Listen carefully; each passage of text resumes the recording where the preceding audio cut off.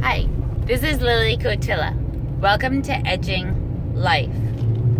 One facet of my therapeutic business located in La Jolla has to do with therapy related to family law. I am not an attorney, nor am I here to give you legal advice.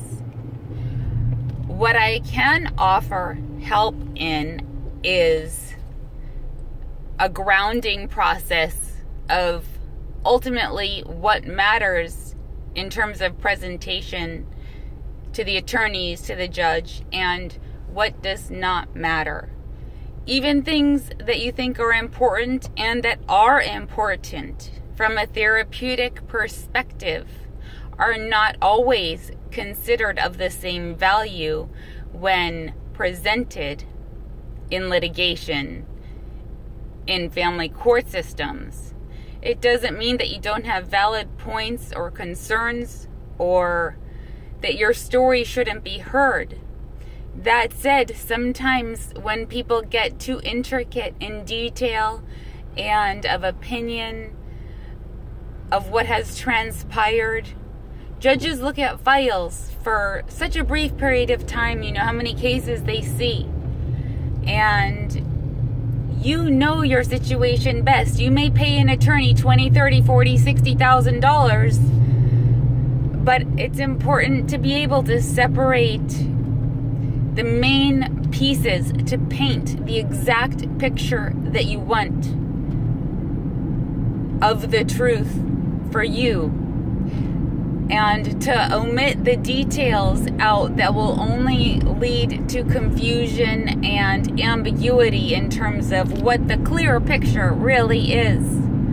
So sometimes it's important to seek out a therapist to tweeze apart the substantial things with more weight that a judge or legal realm will understand in comparison to what a therapeutic or a concerned mother or father will understand, because the two worlds absolutely do not go hand in hand. So if you are about to embark, unfortunately, in a legal custody battle, make sure you have clear what it is that you're wanting. I can help you point out future possible pitfalls that can be avoided from the get-go if you delineate and lay out clearly what it is that you're wanting and not wanting. Again, to repeat, to keep it as simple as possible with respect to recapitulating the events that have transpired, to try and steer away from saying anything negative about the spouse or the parent of the child, always keeping in the child's best interest.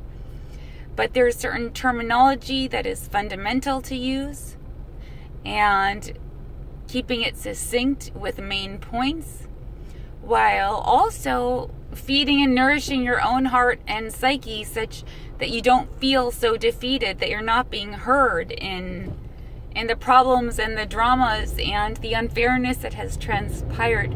So as a therapist, I am here for you to be able to vent and process and talk about those things and feel heard and validated, and that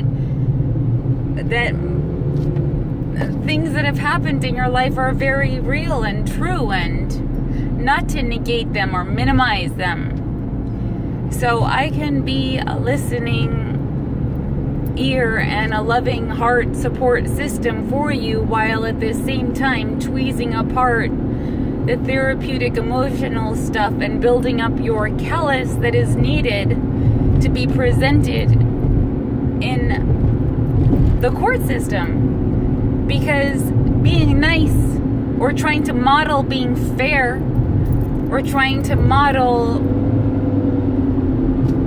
whatever it is in an attempt to influence the co-parent to follow suit will absolutely not work in your favor. So you can either pay an attorney whatever you want to pay an attorney and go in and say whatever you want to say, and it may even feel like your attorney is the opposite of ally. I can't even think of the word. Nemesis, against you, I don't know. So think about these words that I have to share, because an outsider who's therapeutically trained and familiar with the legal system to some extent, or more than to some extent, I'm just not a legal representative, I do not give legal advice, can really help your heart and help you maintain composure and ultimately get what you want at the end of the unnecessary battle that's a money-making business, and it's not about the truth, and that is the truth.